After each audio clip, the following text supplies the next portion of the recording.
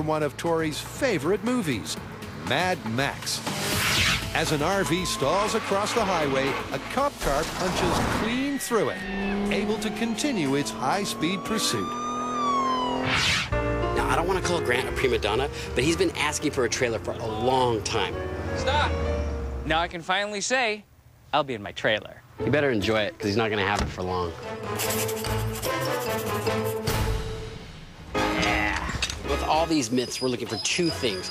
We want to see if, in fact, these crashes do look like they do in the Hollywood movies, and after they're done crashing through whatever it is we're going to crash them through, will they continue to run like they do in the movies? Mr. Imahara, you're wanted on set. Grant? Grant? God, I did not want to see that. This is trailer destruction. In 3, 2, 1, hit it. 10, 20, 30, 40. There it comes. Yeah! 60! 70 miles an hour! My trailer! Yeah!